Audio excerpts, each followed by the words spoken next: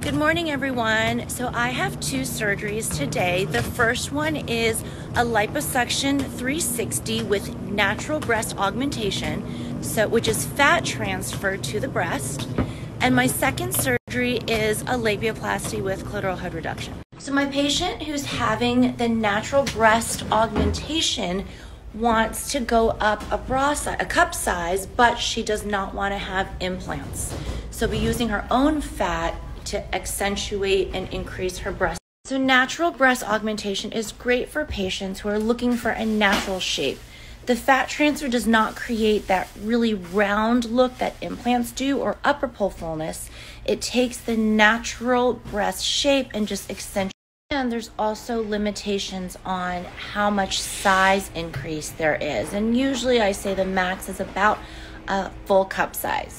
I've developed a multi-step liposuction and fat grafting technique. The first step is to break up the fat cells into tiny little fat grafts, and that's what I'm doing with this custom instrument.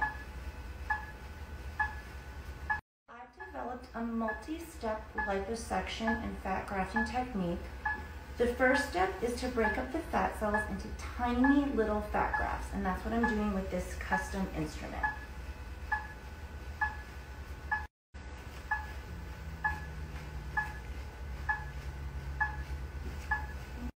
To show these tiny little fat grafts that I'm making. They are very small. They measure only a few millimeters, and these will be perfect for grafting. And also the fat that's been broken apart swims in the numbing solution, so when I remove it, it just comes out really nice and evenly instead of tearing it aggressively with a large cannula. Using a very tiny cannula, I actually count the exact number of strokes that I place in each section or each hole to match it exactly with the opposite side. And it's important to do it really precisely for symmetry.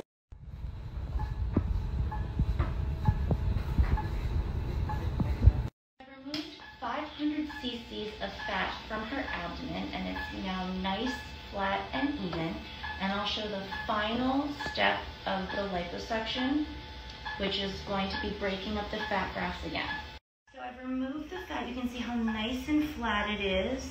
And I'm just gently pinching in all areas. You can see it's nice, thin, and even.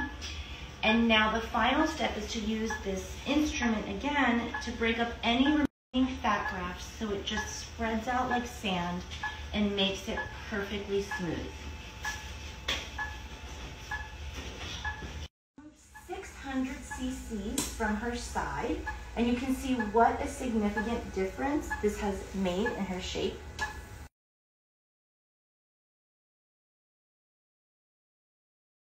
It has this deep back crease on both sides, so I'm going to very carefully cut those bands to make her back smoother.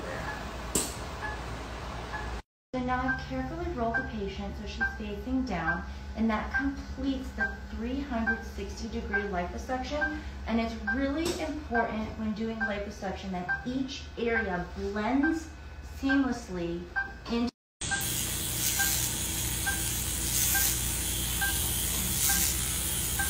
So I've removed almost 2 liters total, and I very carefully washed the fat with antibiotic solution, removing all the blood, removing all the numbing solution, and only harvesting the good, usable fat. Now I'm starting the fat grafting to the breast, and I have a special technique of fat grafting that maximizes fat survival, where I place the fat grafts drop by drop in multiple layers for maximal fat survival.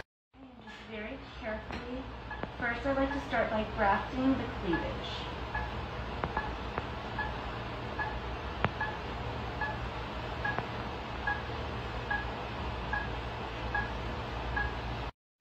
Very carefully cross-hatching it so there's a 3-dimensional precise placement of the fat grafts.